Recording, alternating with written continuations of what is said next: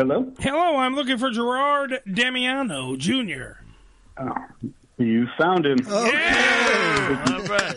Oh, man, do we got questions for you? Hold on. Welcome to Ham Radio. Welcome to the Ham Radio Show. I hope I've got...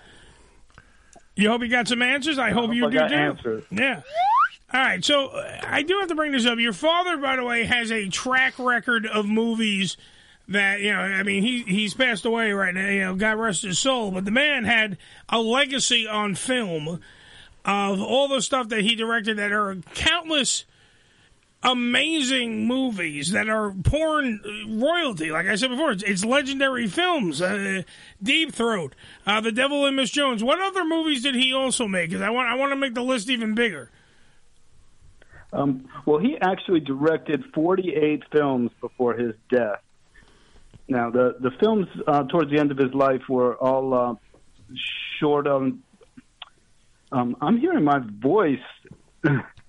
Well, you sound good to us, so go ahead. You sound great on us. Okay, well, echo going? I'm hearing myself on repeat when I speak. Is there some way we can correct that? If you want to, you know what? I'll call you right back then. Let's see what happens. Yeah, it's probably the line because we're hitting. Okay. Yeah, you sound perfect Thank over you. here, Gerard, but we'll find out right now. Give me 1 second. I'll hang up on you. Everyone say goodbye, Gerard. Bye, Gerard. And then I'll call you right back. Bye. Bye. Ladies and gentlemen, Gerard is hearing an echo. So let us fix. That's usually a sign of a weak signal. Yes, that's the show. Sometimes. A weak signal. No, on his end. Yeah, I know. We're always blaming everybody else. Well, what can I say? Hello? Gerard, how do you sound now? That sounds much better. Yeah! Excellent. Everyone in the studio was blaming Okay. you. I said, not my Gerard. Okay. He wouldn't do that. All right, so you were saying towards the end of his career, he was making movies that... Yeah. Well, he had gone out to California when the video industry started, so he was making shot-on-video features. But those films were not as interesting as some of his earlier work. So, other than Deep Throat and Devil and Miss Jones that most people nowadays have still heard of, The Story of Joanna, which he felt was his finest work. Memories Within Miss Aggie was another film that was actually reviewed by the Academy of Motion Picture Arts and Sciences. Nice. Back in 1974. And even though it didn't get the nomination, my dad got a real kick out of the fact that everyone in the Academy had to watch a dirty movie. Yeah. That's good. They were all crazy. All right, so I do have to answer this question. The character that was in Boogie Nights, was that based on the Burt Reynolds character? Was that based on your father? Well, that comes up a lot because certainly Burt Reynolds styled himself after my father, and I think Paul Thomas Anderson as well went for the look of my father. But the character himself is based on, I think it's an amalgamation of different directors. Of course, yeah. But my father wasn't the kind of guy that would hang out with all the stars and snort coke by the pool with them and like that. That wasn't him at all. He would go home after the shoot and just want to be left alone. And so a lot of what is in Boogie Nights is not really his story at all. But there is one thing that that really stands out, and that's there's a scene where his character Jack Horner, the director, gives a little bit of a speech about film and filmmaking with the advent of video and all the the young kids on the set. They're saying, "Oh, video is the wave of the future, and you shoot on video." And he gives a little speech there, and that could have been my father. That was his sentiment exactly. He loved film. He loved filmmaking.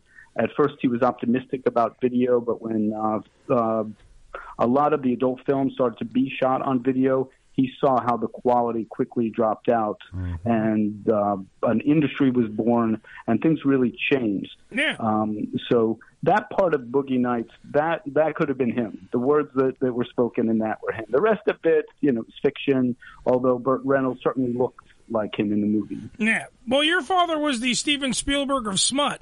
I mean, when it comes down to he was an artiste, and that's why Deep Throat is a legendary movie that crossed all fucking social barriers. It crossed all lines when it came out, and literally everyone and their mother went to go see it.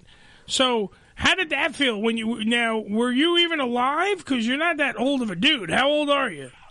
I've actually just turned 58. Right. So, yes, not only was I alive, but my sister and I were both in Miami with our family during the filming of Deep Throat. Oh, my God. How great was that time to be a young man? Well, to be honest, it was a great time, but not for the reasons that you might think, because you have to remember I'm only 7 years old at the time. Yeah. So my sister and I didn't even really know what sex was. But we were aware that our father was making a film, and we were excited about that. And also, it was shot in January, and we left New York to go to Florida, which we had never been there before. And so, to be swimming in the pool, that was exciting for us. Now, a lot of the people that worked on the film, cast and crew both, were, close friends of my father and mother. And so, it was like family down there. So we had a lot of fun, Harry Reams was our Uncle Herbie. So, when my dad would yell, cut, Uncle Herbie and I would be throwing the football around by the pool and like that. So it really was, a good time for us. Just crazy. I mean, and think about it. You're 7. You don't know anything that's going on. You're just swimming, having a fancy free time in Florida. Not freezing in New York. Not freezing your ass off in New York. And you're just, while you're swimming in the pool, 3 doors down, Linda Lovelace is doing a scene there. You know what I mean? Like, how great is that? How, the things that you missed because you were 7 there, Gerard. The things that you missed. Well, what are you going to do? It's important that, I stress that my sister and I were never exposed to hardcore sex. No, your father. Our lawyer makes us say that, but it's the truth. We were on a film set. And that was exciting for us. I mean, there's scenes, if you're familiar with the film, there's a scene with Linda Lovelace and Dolly Sharp in the pool. Mm-hmm. And so every time they yelled cut, my sister and I would jump back in the pool. Absolutely. And when they were getting ready to roll, we'd have to climb out again and wait quietly off in the grass. Well, we here at the Ham Radio Show want to talk to our lawyers, where we will definitely prove the fact that they were not ever on a porn set at the same time as pornography being made. I would say that because your father wasn't like that. Your father, that's what I'm saying. Your father was an actual father first. Let's be honest. The guy didn't want his kids corrupted. He wasn't doing all this stuff to be an asshole. He was a legendary guy. First off and foremost, at the end of the day, besides just being a great dad, Gerard, I have to ask this because this is the one that shocked me a little bit. Your dad was a hairdresser. Am I correct? When he early in his life was a hairdresser, and then went on to create some of the most epic porn in the history of porn. How the hell does that happen? How does he go from VO5 to freaking making some of the best movies in the world? That's crazy. Well, I mean, truth be known, when Deep Throat was being filmed, he still had the beauty salon. It wasn't until some time after that where, after the success of the film and he was able to then get steady work as a director, that he and my mom were able to close the shop, as they called it. Yeah. So he wasn't just a director one time. He was, a hairdresser, a long time before. He was a hairdresser all the way through, even after Deep Throat. But it's just a crazy transition because I know a lot of hairdressers that couldn't direct traffic, let alone direct some of the most epic movies that I've ever seen. Think about it.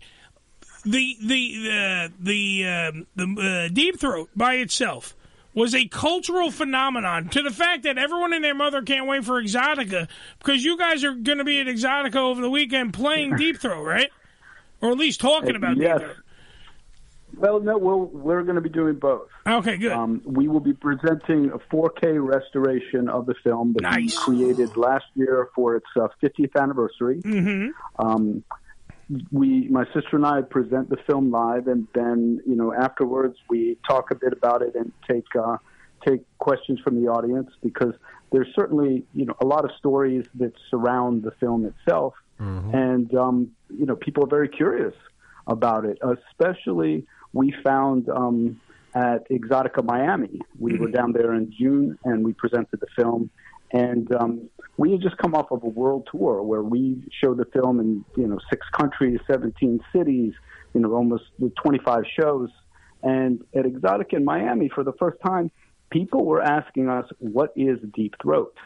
Because we found that there was a very young crowd there, many of which are professionals, or stars, cam girls, sex workers of different stripes. And they might be performing Deep Throat, but they didn't really know the history or the origin of it. People literally asked us, is this a movie about Watergate? And so we had to literally write out a flyer that we handed out to some people when they said, well, what is Deep Throat? Because it's a lot to try to explain the history. Now, our father came up with the term Deep Throat. He didn't come up with the technique. That's been around for centuries. Right. Yes, but he came up with a catchy name for it, and he was more proud of that than he was of even directing the film. Yeah, it's like a brand. He used to say, I made a new word. I'm in the dictionary now. How many people do you know that made it into the dictionary? Yeah. But that's what but Gerard, that's what I'm talking about. Your father went out, and made a movie that legitimately, not only has it stood the test of time. That's why we're going to watch the 4K freaking version at Exxxoctia over the weekend, and I know that Lucy Sunflower is going to be at the booth with you too, dressed up as Linda Lovelace, and doing all the. It's going to be like it's going to be a thing. It's going to be a destination at Exxxoctia to check out. Because I know I'm excited. I definitely am going to check it out over the weekend. I want to sit with a group of people, watch Deep Throat, and I want to hear some of these questions. I want to learn some of the hubbub and the behind-the-scenes stuff and all that, like, little tidbits. Because first of all, I'm a film buff to begin with, but this is a movie that is.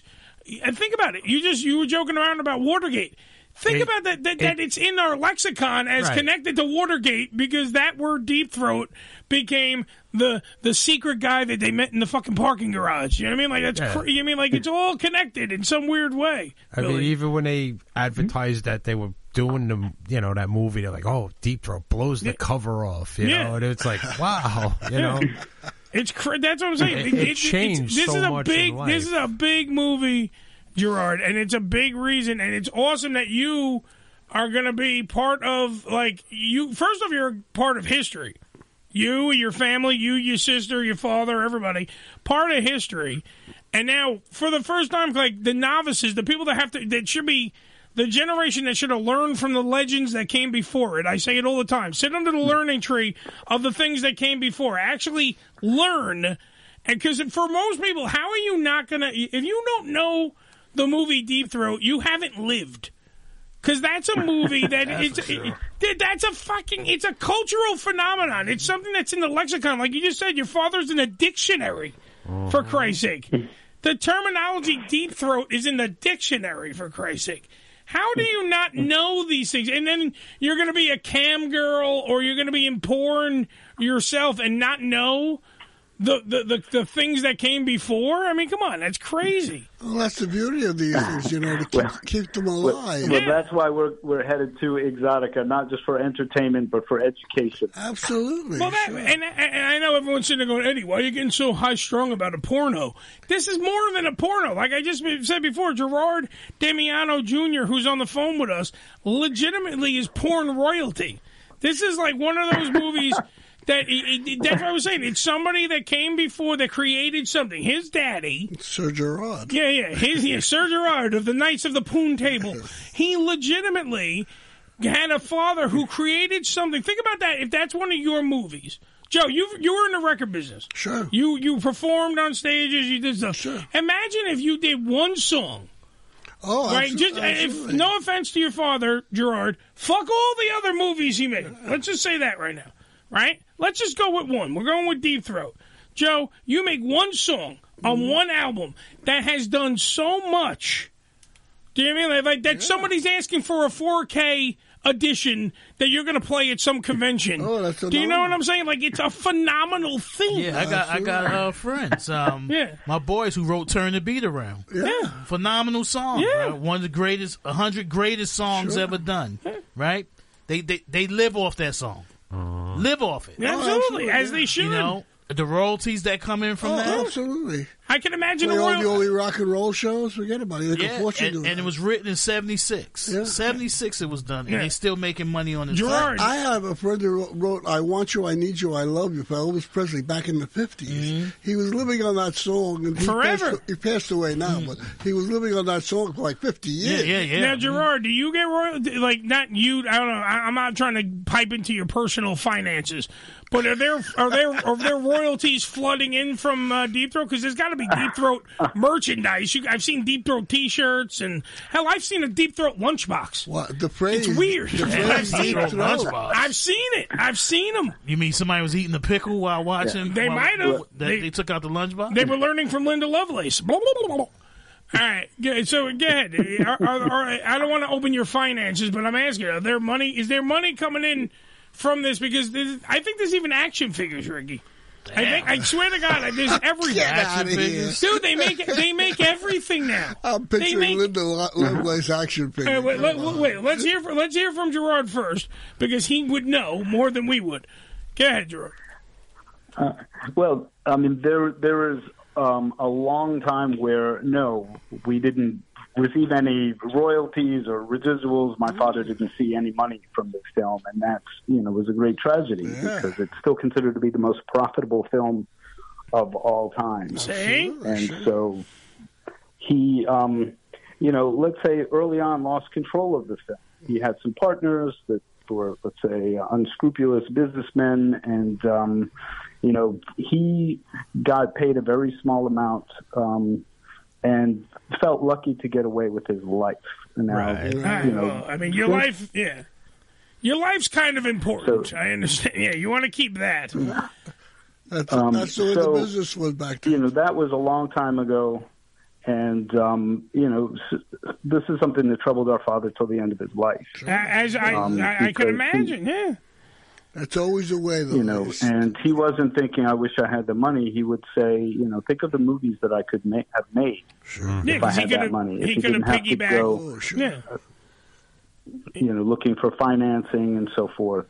But we were able to sort out the legal issues surrounding the film, the copyright issues surrounding the film, and the rights revert back to the author, which was our father, who wrote, directed, edited, wrote the lyrics to the song in the film, songs in the film, and like that. So, now I'm happy to say there is Deep Throat merch available. There. See, I wasn't crazy. Posters and so forth. Lunchbox, I don't know. I think we might be crossing I saw it was a Deep Throat lunchbox. It was yellow. It had Linda Lovelace on the front. There you go. And I swear to God, I think that you could Deep Throat the thermos that was inside. I think that was the trick. Yeah.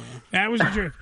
But fucking kid had that. I didn't say it was a kid. Adults buy these things, Ricky. I didn't say that some kid showed up at kindergarten going, "This is Linda Lovelace." When you hear lunchbox, you think kids. Well, you hear lunchbox. I think about going down on the chick too. That's also true too. Yeah. The thing though is, are you going to be? Am I going to be able to buy a Deep Throat T-shirt? Because I really do. I think I need to buy one now. I think I need to help to the cause. Well, for you, I think we got one. Oh! But for all your listeners and all your friends and fans and anybody at Exxxoctia, visit us at booth 1047. There you go. And, tell them Eddie sent you. Tell us Eddie sent you, and you get a discount. Yeah. Okay. Tell them that Eddie sent you, and you have to pay double. But either way, you'll get a T-shirt. So there you go.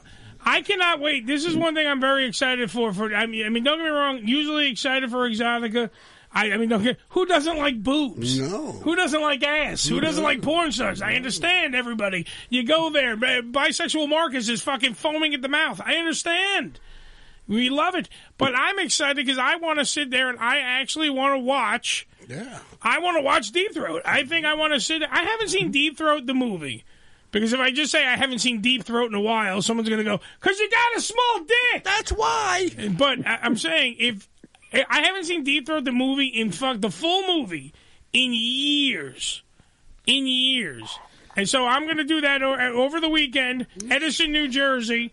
I'm going to hang out. I'm going to say hi to Gerard, hi to his sister, hi to Susie Sunflower, who's going to be dressed up as Linda Lovelace. I'm going to say hi. I'm going to watch the movie. It's going to be very nice, very wholesome entertainment for the whole family. Bring the kids and bring their lunchboxes. That's right.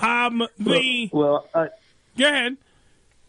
I was going to say, I not only encourage you, but all your listeners to come and see the movie together in a communal setting, as a theatrical experience. Because when Deep Throat first came out in 1972, that was one of the most significant things about it. Is that it got people, and by people I really mean women and couples, to go to brave Times Square, to brave the Deuce, and go to adult theater and see a porn movie. Right. This was unprecedented at the time. You know, it was mostly what we referred to as the raincoat crowd. Sure. You know, guys who would go either wearing raincoats or come with newspapers and sit there with newspapers on their lap, and you just hear newsprint ruffling, you know, for the whole movie. Yeah. Well, that's, by the way, how I'm going to Exxxoctia. Just so everyone knows. I'll be the guy in the raincoat. Newspaper. Yeah. So, you know, that was really the most revolutionary thing about Deep Throat, was this mainstream crossover where now people were lining up in front of the theater, lines that wrapped around the block, just to see the film. And so it's hard for younger people today to imagine that, because now most porn is consumed on a smartphone under the covers or whatever. Right. Tell me about it. So to go, you know, out in public and sit in a theater with, you know, could be a couple hundred people. Yeah. You know, and in Times Square there were some big theaters, and to watch a movie together and have a theatrical experience, which is very different than watching, you know, something by yourself. You know, I heard John Landis speak. We showed the film in Bologna last summer at the Cinema Ritrovato Festival, and we presented the 50th anniversary, you know, restoration of Deep Throat. John Landis was there to present the Blues Brothers, and he spoke about just what I'm saying, seeing film in a communal setting. He says that the jokes are funnier. The laughs are louder. The scares are bigger. When you watch a movie together with other people, it's more infectious. And so, you know, again, that's the way Deep Throat came onto the scene 50 years ago, and it was very novel then. But it's still novel now, because people can't imagine going out to see a porn movie with other people. And so after, you know, going on this tour and showing the film in different cities and different places, you know, it was really interesting to get the crowd reaction. And, you know, it was overwhelming positive response. People are very surprised when they see the film. People who've never seen it. Everybody's heard of it. But nowadays, most people have not actually seen it, or they say, oh, I've seen clips, but they haven't really seen the whole movie. And people are surprised that how funny it is, how light it is, how kooky it is and corny it is. You know, they're not expecting that. And look, I'm going to tell you. I'm going to tell you, Gerard, to your face. I'm going to tell you, Gerard, to your face. This might be the first time I ever watch pornography and not masturbate until I get home. Because I will be sitting in a communal. It's in a communal group, and I want a whole bunch. I want that 100 people. I want more than that. I want everybody to come to Exxxoctia and show up and watch the movie and learn something. Learn. Thrive on the history, Mo. Thrive on. Let it soak in. Come on, Billy. Suck it in, Billy. Come on. Join us. Become one of us, Billy. I'll be in South Carolina. On that note, Gerard, I do have to say goodbye to you because we got to go to break again, but I wanted to say thank you, sir. You are porn royalty. Your family is porn royalty. I can't wait to see you and your sister over the weekend. I cannot wait to be a part of this. Thank you so much for being on the show, sir. Well, thank you for having me, and to everyone out there that might be at Exxxoctia, Saturday night, 8 p.m., the main ballroom. Come and watch Deep Throat together with Eddie and the rest of us. Yes. And also, if you're not able to make it, check out DamianoFilms.com/shop for that Deep Throat merch that you were talking about. And we'll have to look into those lunch boxes. Please I think do. There might be a market there. There you go. Please do. I would, because the old school, you know, the guys that were working in the factories would go Fred with Flintstone. Fred yeah. Flintstone. Yeah, I know. Go with one of those lunch. I want one of those good. I want that nice yellow with Linda Lovelace on the cover. That's what we want. That's what I want. You could have the thermos with lips. Yes. Ooh, the thermos can have lips. Joe just came up with a good idea. Sure. That would be good. The Linda Lovelace thermos. Oh, how wonderful. Gerard Damiano at Damiano Films, Damiano Films on Twitter, Instagram, all that good stuff. Check it out. Check out the website itself. Like he just said, buy the merch. Keep the dream alive. Keep Deep Throat alive. It is a legendary movie. I will see you over the weekend. Everyone else get off your ass. Show up to Exxxoctica, Edison, New Jersey, over the weekend. More details on that, go to exxxoticaexpo.com. Thank you, Gerard, for being on the show, sir. Thank you. Thank you, sir. And make those lunch boxes. Come on. Let's get some lunch boxes going on here. All right, thank you, Gerard. I'll talk to you later. I'll see you over the weekend, sir. Okay. All right. Till then, thank you. Till then, thank you.